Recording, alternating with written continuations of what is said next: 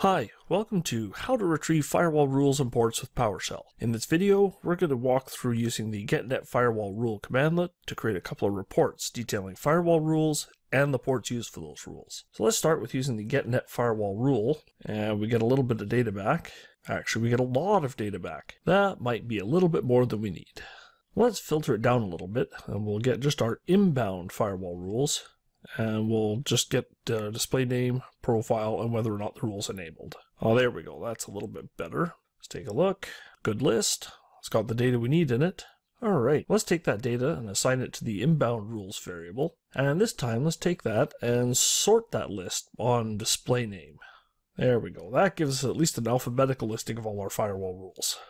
All right, let's filter that down a little bit more still. Let's pick where our profile is domain, or where the domain profile is part of the any group. And then we'll assign that to the inbound rules domain variable. There, let's run that as a sorted list again. And there we go. Now we have our list with just the domain or any profiles listed. And finally, let's output that to a CSV file so we can open that up in another application. In this case, we'll just use outgrid view to take a view of our CSV. There's our same list of data, sort that alphabetically, where profile is any or domain, and we can see which ones are enabled or not.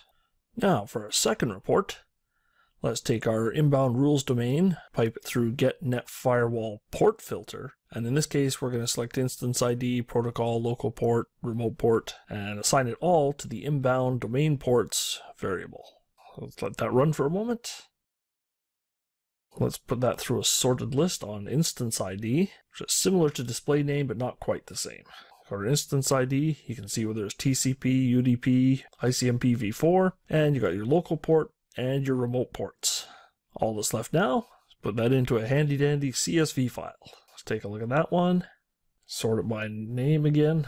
There's our report, ready for use. And that's all there is to it. Thanks for watching.